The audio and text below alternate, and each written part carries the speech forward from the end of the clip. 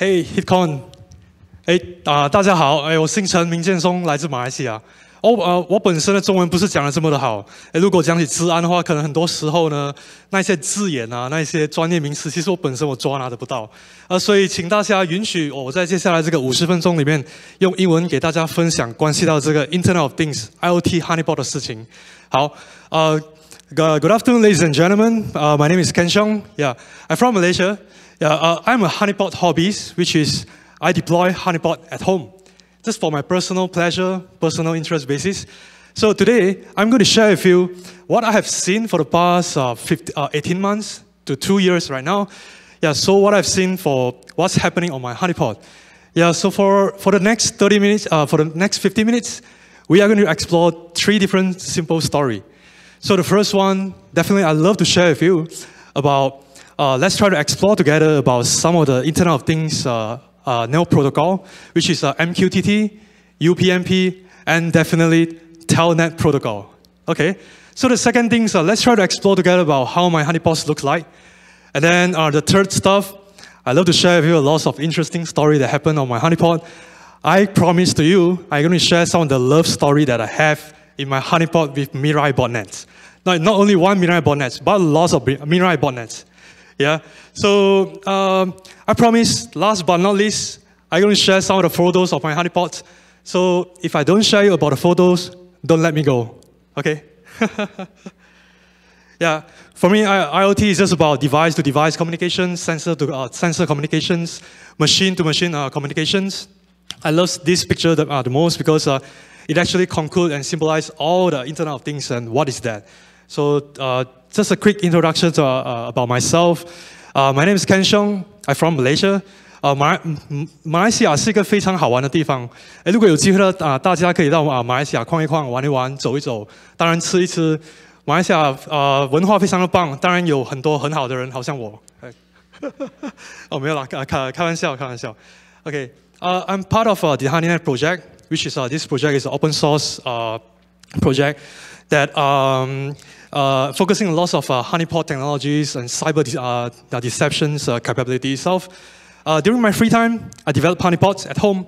I'm involved in some of the open source development honeypots, such as Dioneer honeypot. Also, 2 years back, I found one of the problems. How can we deploy honeypot in the easiest way? So Christopher Lake from Singapore and I, both of us, we started one of the project called HoneyPi. What you and I can do, go to the website, download one of the image, burn into the SD card, boot in the so-called Raspberry Pi, 那个草莓派, and then you will have your honeypot set up. So we try to make this process to be much simpler, much easier, so every one of us can deploy honeypot in the easiest way. Yeah, and then from time to time, during my free time, I'm part of this Hack in the Box HITB conference crew. Yeah, and then I have a lot of stickers and postcard. So later, just talk to me that, hey, you want this postcard, you want this sticker, I will pass it to you. Yeah, because next year we were having a Hack in the Box in Singapore, and then in Amsterdam and in Beijing as well. Yeah, just a slightly promotion. Yeah, story time. Trace back to year 2015. Okay, I'm starting to explore about the IoT security, and my approach is pretty simple. Why not? We just create a honeypot, put it into the internet, and then let's try to observe what will happen to the honeypot itself. So this is the main idea that I have in mind back in 2015. 那时候是2015年. And then at the time, I try to study about the network protocol basis, which is look at the Internet of Things protocol. Just a couple of Google, and I found that this is a very interesting fact. In daily basis, we browse website. So it is using SSL, HTTPS. But for Internet protocol, they are much simpler compared to the HTTP, this type of common protocol itself.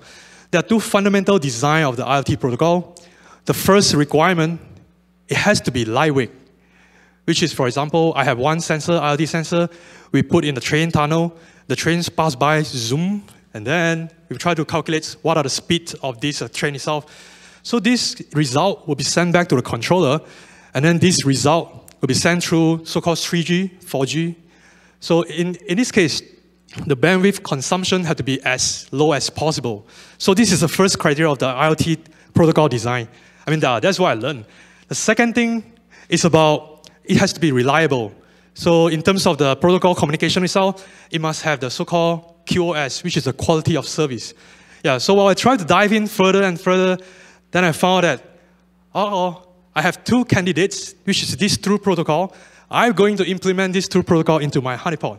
Yeah, so this through protocol will be MQTT protocol, and then second one will be UPnP protocol. Yeah, so let's try to learn about this through protocol very quickly. So you may ask that, hey, Kean Siong, I've never heard about this MQTT protocol.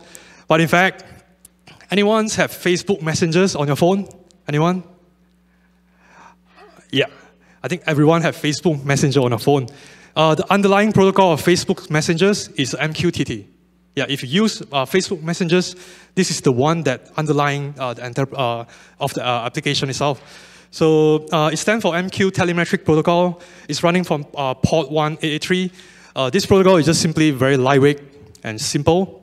It's running with this so-called architecture publish and subscribes. Let's try to explore a bit about this protocol. So this protocol is very simple compared to HTTP, SSL. We have a lot of certificates exchange. But this one, it just, you have a central broker, which is the MQTT at the center. And then you have a couple of different clients or so-called sensor connect to the same central broker. They subscribe to the same topics. Okay, for example, topic 1, 2, 3. Then someone, as long as there's one client, try to publish a message. Hey, I'm here. This message will just, they will just broadcast into all the clients connect to the same broker itself. Pretty easy, right? Yeah. So I think right now everyone is the MQTT expert. So let's see. We talked about lightweight protocol. If this is just a normal HTTP request, you can see that we have the GET request, host, with a couple of user agent and the cookie itself. In terms of the file size, in terms of the packet size, it will go up to around 600 bytes of data or even 700 bytes of data. But for MQTT, yeah, this is the interesting one, which is around 60 bytes of data. And this is included all the requests and response. What you're seeing on the screen itself is just a client try to publish a message called hello to the topics, sample topics. So pretty lightweight, pretty slick, which is only 70 bytes of data. And the broker will respond back with a few bytes of acknowledgements. Yeah, so this is how MQTT it works. Again, now everyone is an MQTT expert. Okay, so I'll move on to the second protocol, which let's try to make a quick one. Learn about this UPnP protocol. Yeah, I think a lot of us understand about this protocol. Personally, this is my favorite because I love about the concept that zero configuration networking. For example, we have the printer, 一个打印机，我们把它给放在那个局域网中间的时候 and then the printer, the first thing you will do, you will try to assign himself with the IP address by DHCP or static IP. The second thing, the printer, they will start to announce, they will try to search among the same network, who is my neighbors, who is my friends, who else having the UPnP protocol enabled. And then what they will do is, he will start to announce himself, hey, I'm the printer, who are you? Hey, I'm the printer, who are you? Then someone can try to ask the printer, the printer itself to provide more information, such as what's your printer versions, what's your firmware versions. So these are all done through by so-called this UPnP protocol. And after that, you will proceed with the different phases, such as controlling and eventing. I looked into this protocol because 2 years back, Rapid7 making one of the very interesting research about UPnP protocol itself. And then they found that for the whole world, 81 million of unique IP address responding to this UPnP request, which is they have the UPnP port enabled over the internet. And then 23% of that consists of they are using those one of the vulnerable versions of the UPnP. And what we need to do, if you are planning to build a botnet, we just need to have one single packet, single UPnP request, and we are going to pawn that UPnP devices. So within a day or two, you have a botnet with 23 million of nodes that you have in your hand. But again, don't tell anyone I share with you how to build a botnet. Because I just try to share with you about how to build a honeypot. But I'm trying to study about this particular behavior. So right now, all of us, we have two protocols in our hand. The first thing is the MQTT, and then the second thing that we have is the UPnP protocol in our hand. I'm going to implement these two protocols into the honeypot. So the honeypot that I used to is Dionia honeypot. No worry if not able to remember this name. Dionia honeypot 其实在中文呢 ，Dionia honeypot 就是所谓这个捕蝇草，好，就是这一张照片。如果以后觉得你怎么聊 Dionia 其实就是这个捕蝇草，好，那个名称是一样的啊。And then for Dionia honeypot, the best thing about Dionia honeypot, it has a very powerful network protocol emulation capability. So for Dionia, it speaks a lot of languages. For example, it can speak SMB protocol, it can speak about HTTP, FTP, MySQL, even a voice over IP protocol. Yeah. And then what I did back in 2015, I improved, or I plugged two different protocols, which is MQTT and UPnP inside in the Dionia honeypot. So what I do, let's try to look at it together. So remember about the publish and subscribe architecture in MQTT? So what I did is I transform Dionia honeypot to be the MQTT broker. So these are the guys who's standing in the between. I expect that all people will try to connect to my honeypot. Yeah, and then they are going to publish some of the message to my honeypot. So my honeypot will say, yes, I got it for you, I got it. Then we will log everything that has been published or any message that connect to this honeypot itself. So this is the main idea. Yeah. I think this protocol is pretty simple to emulate it. I try to add around like 12 or 15 MQTT commands into it. And then later, UPnP protocol, this is much interesting. I decided to turn Dionia honeypot into different devices. We can choose, pick, I want to profile 1, profile 2, profile 3.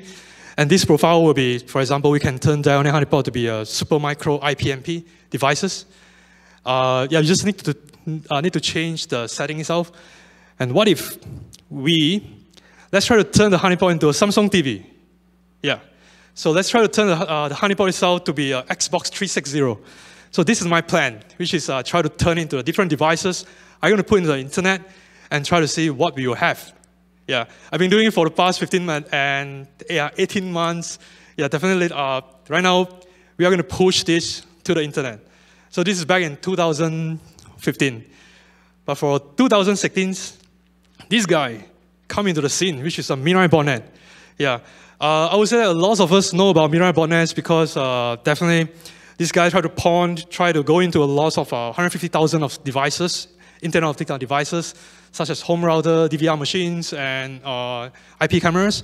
And then they will try to guess just a default password, 60 default password. Once they go into the environment, they will try to plant the Mirai botnet into that. Personally, I love the best part of Mirai botnet is I love the source code to be open source. Any one of us can build a botnet again, but don't tell anyone that I keep sharing about how to build a botnet. You can download from the GitHubs, try to compile it, and try to see what we can have. But the problem is, for me, even the source code is open source. But for me, it takes me more than a week to try to compile it. So lesson learned. So for the Mirai botnet, they have 3 different components. The first component will be the scanner, which is the one that try to responsible for scanning the whole internet, finding default password, and they will pass those passwords to the second component, which called loader. This loader guy, they will try to load all the things, all the Mirai payloads into the system itself, into the devices. Once the payload got executed, they will connect to the so-called command and control server. So these are the 3 main components. But for me, it took me almost a week. That's pretty embarrassing because I used to build VM with just 1 GB of RAM inside. I realized that Mirai botnet don't love this thing. They want at least 2 GB of RAM in the VM. So this is my mistakes, which is slightly embarrassing. Next time, if you would like to build your own botnet or build your own source code, so buy more RAM. Yeah. Yeah. So Mirai botnet, they're using lots of telnet protocol. A lot of us know about telnet protocol, but maybe 2 things that you may not know about telnet protocol, which is this protocol is developed back in 1969 when Neil Armstrong go up to the moon. These guys Telnet start to be using. And also, we can watch a Star Wars movie with Telnet. Has anyone doing it before? Watching Star Wars with Telnet protocol? No? All right, yeah. So you can just Google about it. Because Google, they have a very nice tutorial. So how you can watch Telnet, how you can watch Star Wars by Telnet. So the tutorial will tell you, okay, right-click on the command prompt, run as administrators, then type Telnet inside that, copy and paste this URL, and then you press the enter. And then you will see the message coming in. A long, long time ago from the galaxy far, far away. And then this is, you can imagine the sound is out. Dun dun dun dun dun dun dun dun dun dun dun dun dun dun dun dun dun dun.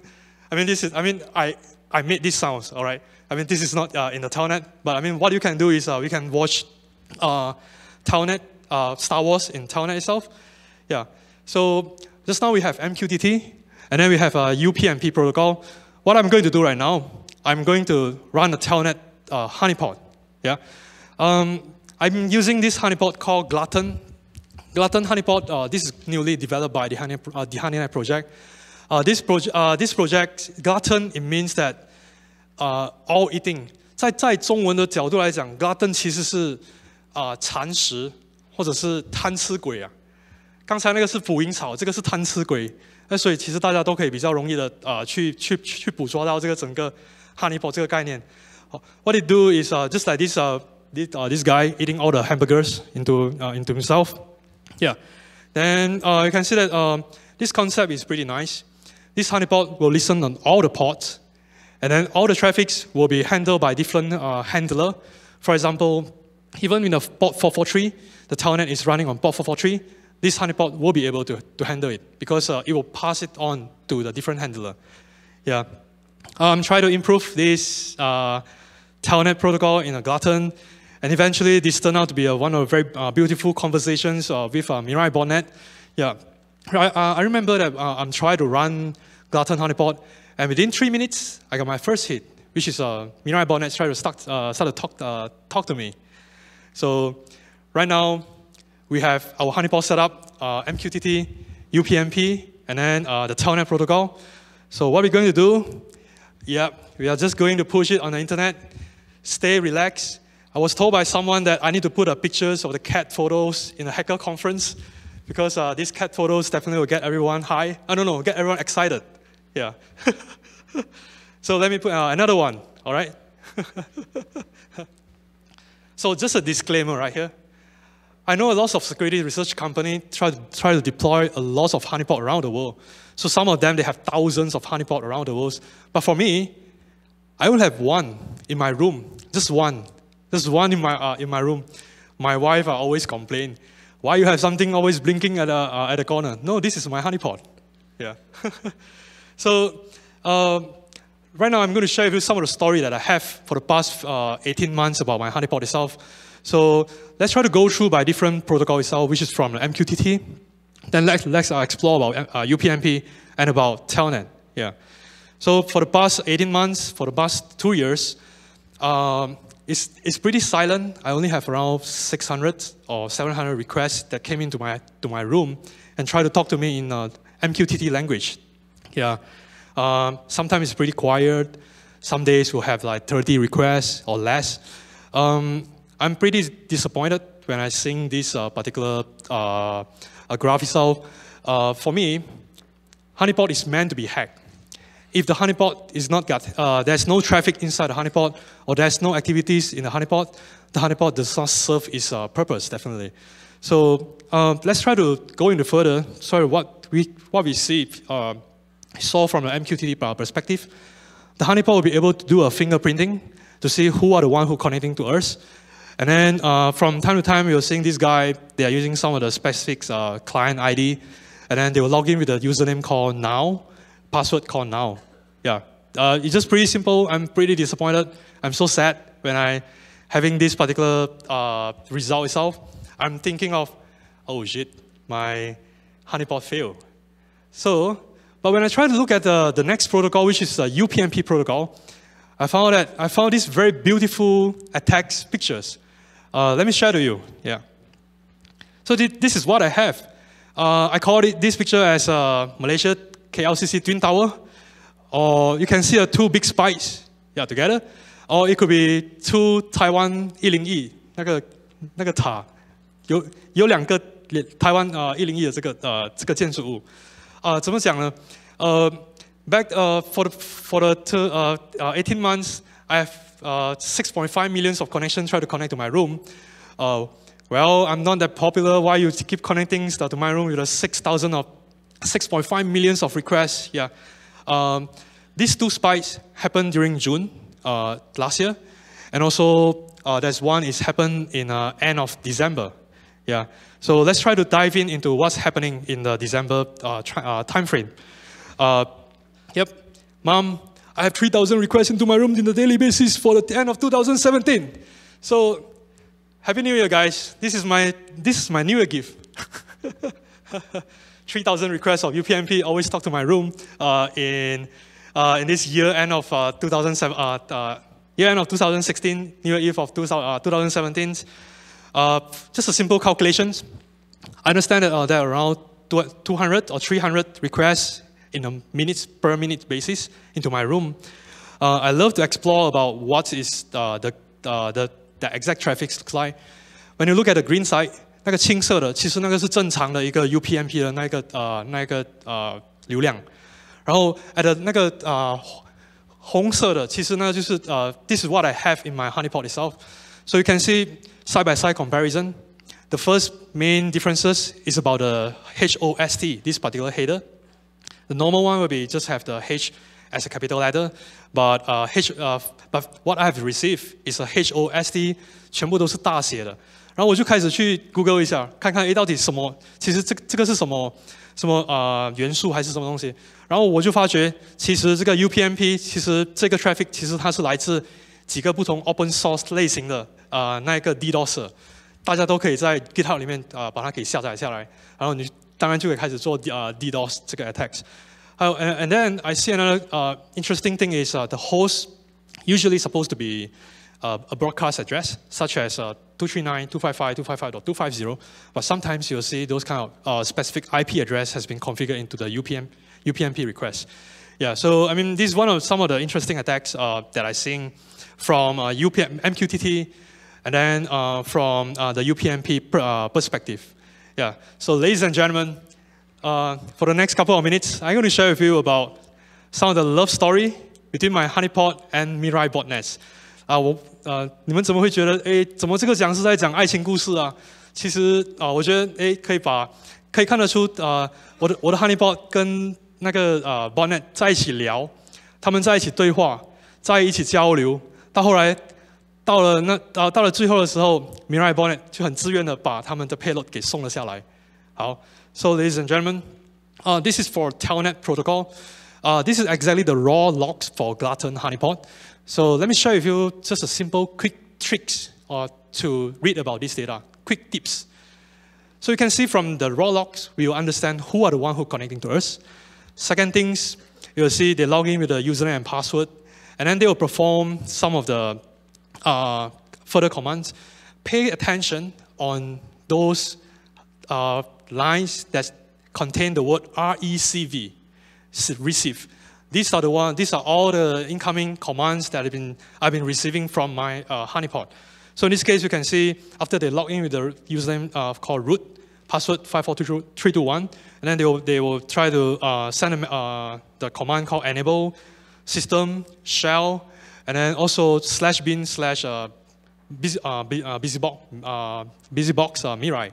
So this is just a normal Mirai scanning phase because just now, as I mentioned, Mirai have three components. The first one will be the scanning, the second will be the payload delivery, and then the third one will be the so-called command and control channel. So this is what's happening in at the beginning. So 那么我们的爱情故事就现在开始。好，this is the first variant that I've seen.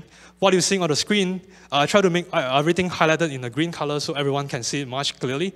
So this is the exact sequence that coming from Mirai botnet. So once they log into to your devices, they will try to check if these devices is the one that they are targeted with. So they will try to perform some checking, for example, PS 那个指令 PS， 或者是 cat/proc/mounts mao. And then they will try to check if this folder is writable. What they will do is they will try to echo some of the bytes data into /dev/.nippon. Yeah, Mirai, in the Japanese word, I understand this Mirai stands for future. Yeah, and then in this case, they will try to perform some of the random strings with the words called ECCHI. ECCHI in a voice basis is ichi, or ichi. Ichi in the Japanese language means sexy or naughty. Yeah, so I would believe that this guy who creating this Mirai botnet, definitely they are the big fan of the anime and maybe a big fan of the Japanese culture. So in this case, after they have all these things, they'll try to wget the secondary payloads, which is the main Mirai botnet, Mirai payloads from the loader itself. You can see from the screen, which is the wget, http ://59.185.241.2/bin mirai.um. So this is the first variant that I've seen. This is exactly the default variants if you try to build the whole things from the source code. Yeah. And then the second thing is, this particular variant is slightly smarter because they understand that they will go through the same thing, which is to try to log into the same system devices. And then they will perform, try to check with the PS command, try to check with the environment itself. But what they will do, they don't like the wget commands because they understand that with the wget command, you are trying to go to another website to download something down. This process can be easily blocked. Someone can just get an IP address. I will just block the loader. So in this case, this Mirai payload delivery will be failed. So for this particular variants of botnet, they use the echo, these functions. They try to write a lot of echo bytes into particular file. Those highlighted in the green color, X7F, 45, 4C, 46. This is the magic header of the ELF file. Yeah. So you have a couple of commands that continue ongoing, and then eventually Mirai botnet will own the box. So yeah. The third variant is pretty interesting. I'm running a honeypot, but someone's always try to, beginning of the June and until July, someone keeps scolding me from the external network. I just try to be friend with you, Mirai botnet. But why you keep scolding me? Why you keep speaking rude words to me? WTF? Yeah. So this is what I observed from my honeypot itself. This guy always sending me the message, WTF, WTF, WTF, WTF. What a friend, yeah. And then what he will do is, while they try to check if this folder is writable, they will try to copy /bin/echo file into the file name called bigbotpime. 其实我本身我看了这整个 log， 大概这个日记看了大概1个月，然后当时我心中非常的气愤，怎么你天天在骂着我的这个 honeypot？ 我只是要对你友善而已，怎么你每一天就是来一个 WTF 我的这个 honeypot？ 那所以当时我就发愤图强，我就觉得不行，我一定要找出这个罪魁祸首，这个幕后的这个凶手是谁？当然 ，from 来自这些日记当中呢，其实我有2个关键词，我可以在 Google 上面找一找。第一就是 WTF， 可是当然，如果我去找 WTF 在 Google 呢，其实我觉得那个整个那个所搜寻到的结果，当然是灾难，应该是灾难性吧。所以我就觉得，我要找出你，然后我就看得出那个 bigbotpime 其实它是一个关键词。那么我就把它给放在 Google 找了一找，其实我发觉，怎么 bigbotpime 其实有一个 Skype 那个 ID 其实是 bigbotpime， 然后它是联系到于这个所谓的 Lizard Squad DDoS services。如果有人想要购买 DDoS service 的话，其实可以找他们。我觉得这个是其中一个管道吧。当然Lizard Squad back then they are famous with lots of DDoS a lots of gaming services。And then back then, for Malaysian, a few years back, there's a very sad story about MH370, the missing plane. Until today, we're still not able to find that. But this guy, Lizard Squads, they claim to be the one that they defaced Malaysia Airline website, and they put a page called 404 plane not found. I mean, it's sad because we are still trying to find the plane, but you try to deface the website and then you put in these kind of sentences. Yeah. So I got a Facebook, then I try to go for the Twitter. Oh, this guy is on Twitter as well. But just be careful, don't follow this guy. Just try to don't follow this guy. You can observe about what's their activities or what is their next DDoS services that they are trying to perform with against a lot of gaming system, but don't try to follow them. So in this case, 8月13号，其实我看得出，这一群人其实他们在 DDoS Blizzard 的那个 gaming 的那个整个系统吧，我觉得所以其实我觉得是蛮好玩的，因为从一个 honeypot 可以慢慢的可以演算出来，到后来其实我找到这个罪魁祸首，这个幕后的主持人到底是谁？怎么每天在骂我的 honeypot？ 有没有搞错？So yeah, these are the third variants that I have, and then you have seen a very sexy, naughty Mirai botnet, and then you have seen a very smart Mirai botnet. You have seen a very rude Mirai botnet. So I've seen the fourth botnet. This guy is pretty happy because what they will do is they will try to write some files when they try to test this file is writable.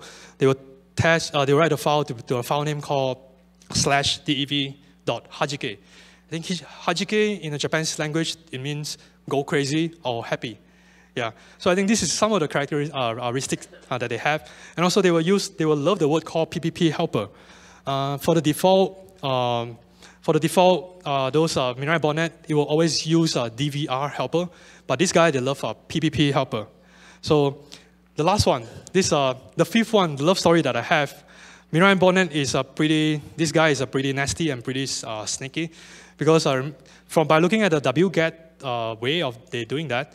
The wget, usually they will try to download a ELF file, .elf or .arm v7. But in this case, they're downloading a picture, 1.jpg. But this is not a picture, it's just a name. Yeah. But I mean, in fact, the file itself is still an ELF file, which is Mirai's binary file, which they customize and they build by themselves. These pictures will become a random names, which called ZXCVBNM on the device once they download it. So this ZXCBNV is in fact the sequence of your keyboard. So the keyboard will have 0, 1, 2, 3, 4, 5, 6, 7, 8, 9, 10, QWERT, ASDF, and then this is the third row that you have. Yeah. So I think these particular variants, they are just pretty sneaky and pretty nasty. Yeah. Definitely, as a honeypot lovers, we would just love to collect all these payload and binaries that they deliver to us. Yeah, this is the result of the love story. Definitely, you can see a lot of binary that has been collected, and then different file size. It can become as small as 2 KB of files, and even though you can have a much bigger size, around like 200 KB of files. Definitely, yeah. Mirai itself is not enough. I don't know why. Mirai tried to fall in love to my honeypots. Another botnet falling in love to my honeypot as well. So this is the last story that I'm going to share with you today. So while looking at all the Mirai botnets, I found another botnet, which is a Hajime botnet. Try to talk to my honeypot, and they are fighting to each other. I've seen this botnet since the day one I'm running the Telnet honeypot, this particular protocol honeypot since early this year. So I like to mention that this honeypot is the honeypot that pawn all the single things in just 9 commands. Yeah. So what they will do is they log into your to the device with the username, password, and then they will perform a checking. For example, they will use the dd command, try to write 52 bytes of data into the disk, try to check if this folder is writable, and then they will just perform a wget and get the additional payload. Within 9 commands, boom, the box is pawned. Yep. By looking at this command, but interestingly happened is during May 27, from the top, from the green, those are the initial versions of the Hajime botnet. But then for started from May 27, something is missing. which is this particular wget command is gone. So I'm trying to compare these two together. What the hell? What's happening? But the main things that are happening just is very slightly different, which is the dd command. The initial one, 他们就在括弧里面，那个 dd 那个整个指令。可是比较新的那个variants， 他们就把那个括弧给拿掉了。Once they remove these parentheses, in fact, it bypass a lot of detections of a lot of open source honeypot that are available on the internet. So I think those guys, they are reading detection. They are trying to check if anyone's try to detect them, and then they are trying to modify what they can do in terms of try to gain back all the access. Yeah. After I fix the code, yeah, we got wget back, and then we have even more better things, which is we noticed that hey, Hajime botnet start to use tftp command with a special sequence of the of the argument, tftp-l-r and -g. Yeah. So I shared a love story about for Mirai botnet with my honeypot. 他们怎么打情骂俏啊？他们怎么去对话？然后很多时候我看见，哎，其实不只是 botnet 啊，很多时候他们还是会有一些比较好笑、比较搞笑的。很多时候那些从外面进来的这一些指令呢，有时候他们只是写一个单单的字眼，我到此一游，就是大概就是这样子。Echo no downs rep I'm here, yeah. Or sometimes they will just put a words called payloads, yeah. And then I'm also sometimes I think, what the hell? Are you going to download the file from 0.0.0 from with your wget? From my perspective, I think this is the misconfiguration C2, which is maybe when they test the botnet itself, but they don't really configure properly with but they will leave it as default 0.0.0.0. But the problem for me, 我的问题是，其实我也找不回哪一个攻击者。我其实我很想跟他讲，哎，你的那个这个 botnet 其实还没 configure 好，你应该去调整一下。So as promised, I've shared about the story that what I've seen for the UPnP protocol, MQTT, and then the Telnet protocol. I'm going to show you some of my pictures for my honeypot itself. Yeah. So this is the pictures that I have for my honeypot at home. Yeah. And then I have one until I grow my honeypot from 1 to 3. So this is the daytime. This is the nighttime. So this is the daytime. This is the nighttime. This is the daytime. This is the nighttime. Yeah. So if you would like to play with a honeypot, definitely this is a couple of links that you can try to play with. Yeah. Just download the honeypot and set it up yourself. You can try about this Dione honeypot, glutton 这个蚕食的，或者是这个捕蝇草，或者是这个honey pie 这个整个这个草莓派的这个 image。好 ，Yeah. Also, this is what I have for the day. Again, I would say that playing with honeypot is a very good learning experience for me. I have just a very simple setup. I seeing a lot of different activities. And those activities is out of my expectations. I don't, 我没有预测到，其实我可以跟 Mirai botnet 来的这么的一个亲密的接触。然后当然我觉得，哎，这个整个过程是一个非常好玩的事情。所以其实我很建议大家，其实在座的各位，其实都可以把一个 honeypot 自己架设上来，然后玩一玩，聆听整个 internet 这个互联网上面其实到底发生了什么事情。然后那一些怎么让他们跑进去你家中或者是你办公室中的这些蜜罐。好 ，So I believe that I just doing all these things just for my hobby basis. Yeah, it's not about my work. I deploy the whole thing just at home. So I believe that every one of you can do even much better compared to me. Yeah. At the end, let's try. I'll just do a simple promotion. This is about Hack in the Box conference. Next year, we'll have a Hack in the Box conference in Amsterdam, in Singapore. And then for October next year, we have one in Beijing. Yeah, so feel free to join us, submit any topics if you'd like to. Yeah, and definitely talk to me. So I'm going to give you some of the stickers, postcard. I have a lot in my bag. Yeah, so just say hi and talk to me. Yeah, I think this is what I have for today. I think thank you very much. Thank you, HITCON, for the opportunity. Appreciate. 谢谢你们，谢谢。好。非常精彩的演说。那不知道各位有没有什么问题？我们开放，我们现在还有一点时间。大家对于物联网或者是架设 honeypot，或者是 Mira 有什么相关的问题？有没有？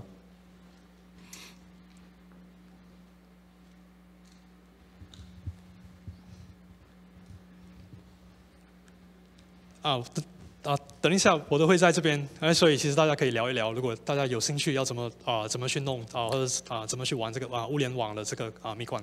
好 ，OK， 好，那我们就再次掌声鼓励一下。Thank you。要有任何问题的话，我们可以到前面来。大家如果害羞的话，请到前面来。好，谢谢大家。